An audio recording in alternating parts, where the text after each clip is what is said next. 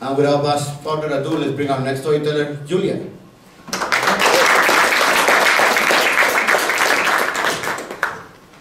I hate performing after him just because I'm ready to cry. And now I have to concentrate into my life. My name is Julia Stoyanova. I've been in the country for 6 years, and yeah, it's been a journey ever since. And for the last 1 year, I think, I kind of, I'm seeing how I'm getting Americanized with every year, because I start, reflecting for myself, and I actually start going to therapy. My parents are like, what? Because immigrants, they don't believe in therapy. They don't even think that mental health is a thing. They don't even think that childish, trauma is something, absolutely not. But it's very interesting when you start going to therapy, that all of the stories from your childhood start coming out, right? And you're like, oh, now I know why sometimes I'm like, that crazy. And what is the first thing that you guys are learning on therapy? That people are not the problem, right? Who is the problem? Your parents, correct. Absolutely.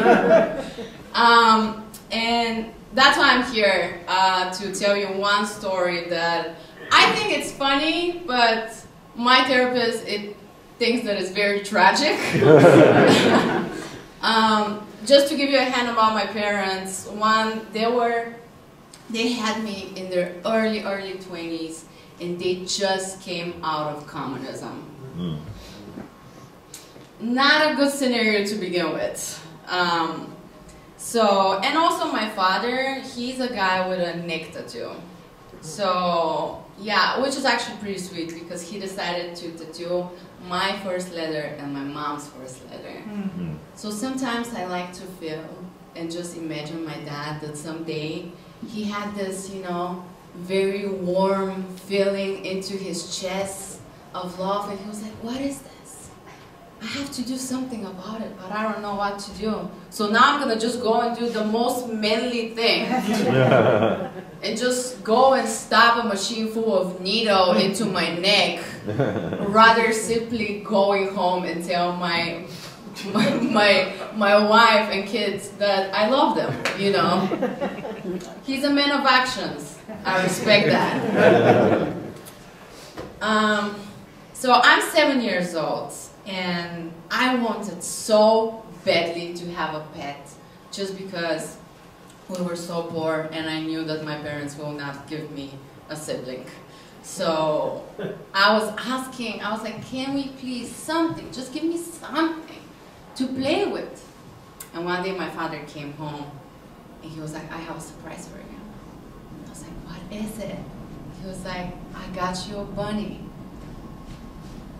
Cut 1 hour later, I'm crying, my father is cooking the rabbit. Oh.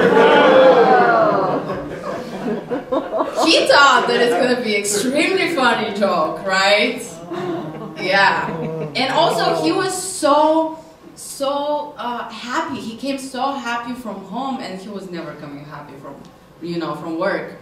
And the thing is, the meat of rabbit is a very expensive meat, and it's a delicacy in Bulgaria, and he was feeling so good of himself because he finally had the money to provide it for our family. I, of course, did not see it that way. So I'm ugly crying, and just thinking about everything, like, does Bunny are going to heaven, what is happening, just realizing the food chain. It was so much happening in my head. But my father was getting frustrated by a second by this little brat that he's raising, apparently. And at some point he just turned to me and he was like, listen, if you don't want to eat, you're going to go to bed hungry. Grabs me by my collar, drags me, this is how mad he is, drags me, open the door of the bedroom, put me in bed, close the door. I'm crying, but at some point I was so exhausted of emotions that I start, falling asleep. And my father came, I think probably around 30 minutes later, and he wakes me up. It would have been so good if the end of that story is like, yeah, my father told me, hey, I love you, and I realized that mental abuse is a thing. But one, he never told me that he loves me in my life till this day. And second, I don't think that he even knows what is a mental abuse. So, no, he woke me up, and apparently he was sitting for 30 minutes and just watching my full plate and just thinking how not appreciative I am and how disappointed he is of raising that little brat. So he came, woke me up, dragged me back to the kitchen, put me in the chair, and said, you're gonna stay here because I saw your plan. You're gonna stay here and eat it, and you're not gonna go to bed before you finish your plate. He was talking to me like I'm a just genius who is trying to just go out of Alcatraz or something like that. And he just found out about it. But I started eating the rabbit, and I started crying even harder because it was so delicious. And made me feel so guilty.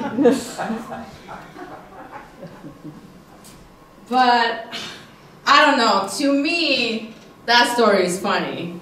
And I think it's even funnier because I actually brought it up to my parents. And by the way, maybe you're asking, like, where is your mom through the whole story? She was right there, staying quiet, because that's a strong Bulgarian marriage, okay?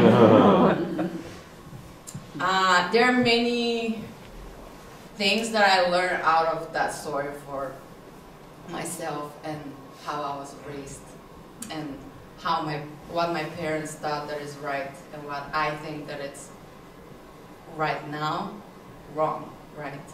So all I'm trying to say is be nice to your kids so you can save them some money for therapy.